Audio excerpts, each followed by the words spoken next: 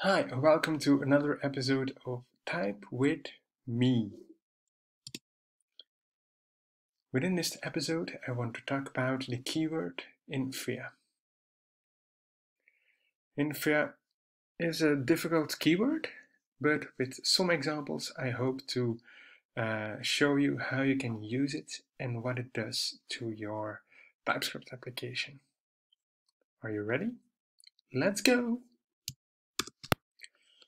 So the first example is flatten if array, right? So is something else, and we look into R and we try to find out if it's an array. And if it's an array, then we are going to strip out the array type there. So we are going to strip out the array type there. Otherwise, we're just going to give T.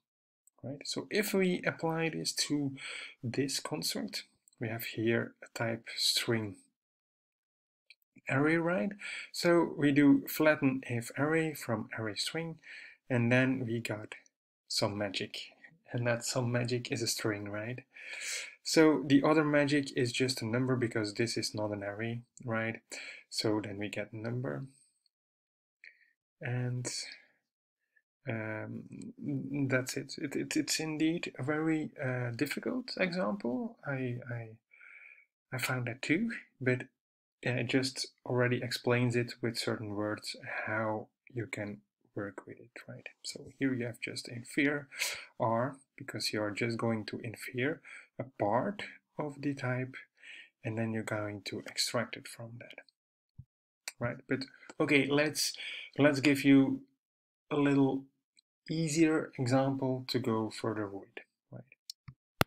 So an easier example would be the following, right? We have here unpromisify. And when we have unpromisify, we can just very easily do t extend from promise. And what we want to have is infer r. We want to see if we have something here within our promise, and then we want to return that value.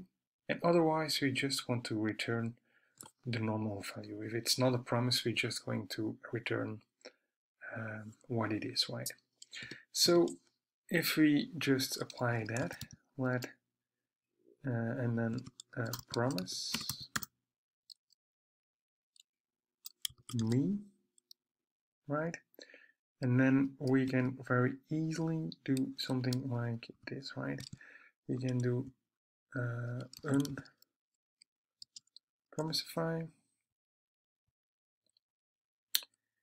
and then value. So I'm just for the moment going to put there any. And I know then here you will just have any, right?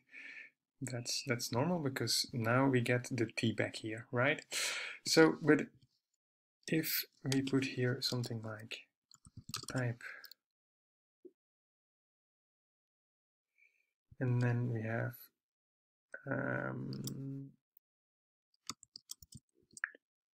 promise type, and we say that it is a promise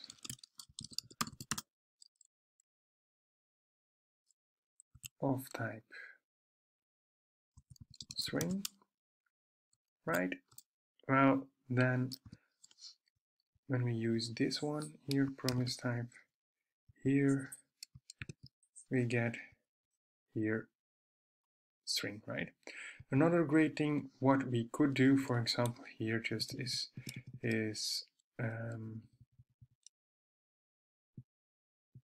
let's say array, whatever, and then here you get, of course, an array. You can also very easily make an unpromisify of flatten if array, right? And if you do so with unpromisify and then flatten if array, you can just play around with it and see how it goes. Well, the biggest question of all is, do you really need to use these infer keyword, right? But if we just do this, then you will see that we get an error there. You say cannot find name R, exported type alias Promisify has or is using private name R. So it's very important to use this infer here. Otherwise, the compiler will give you an error. But that was also my reaction. Why do we need to have that infer? Would it not make more sense to just have the R there?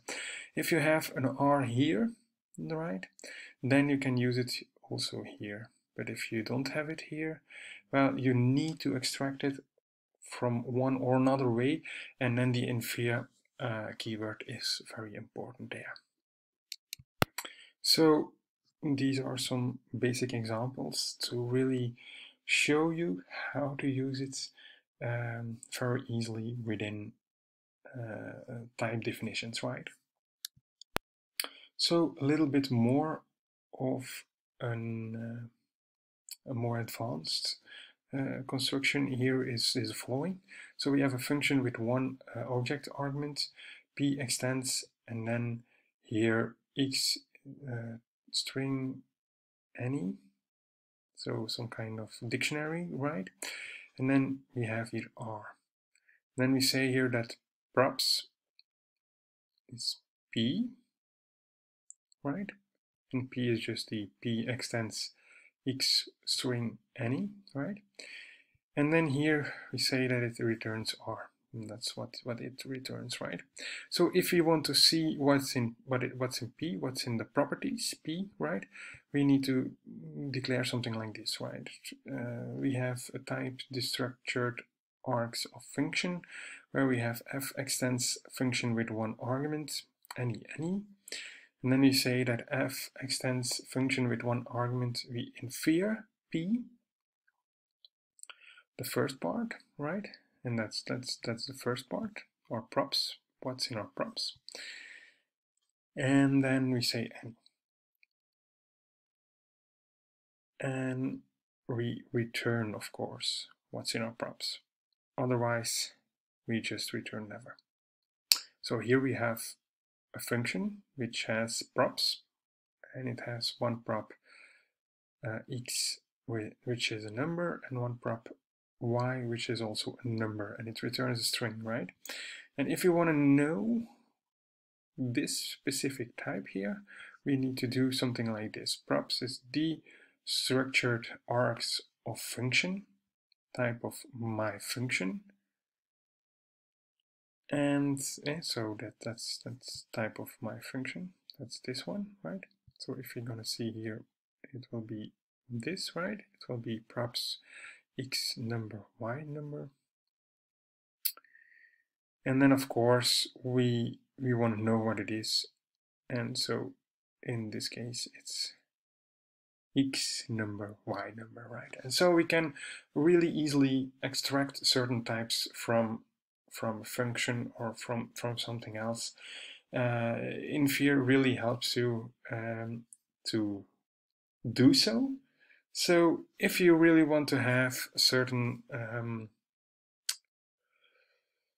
type extraction, well, then this is very handy. I know it's a hard concept, and you really need to play around with it a little bit. But once you really understand the power on Inferior, you will definitely use it. I'm very convinced that you want to use it then. All right. So you will see if I want to make a string out of it, you will see that we get an error here. Say type string is not assignable to type number. So for this reason, it's yeah, in my opinion, a very powerful thing to do so. I can very easily here put console.log of props, right?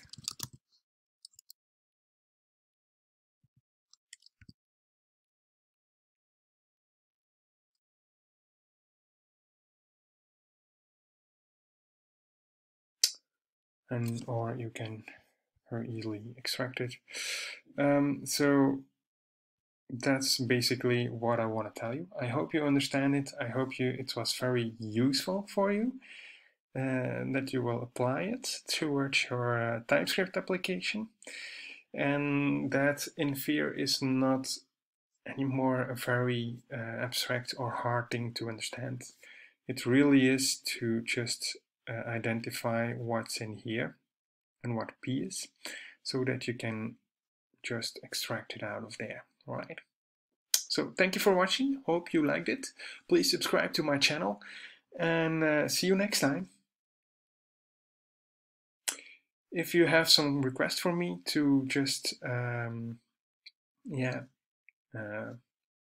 explain certain concepts of TypeScript, well, one of the things that you also can do is just put it in the comments, and I will try to make a video out of it. Thank you very much.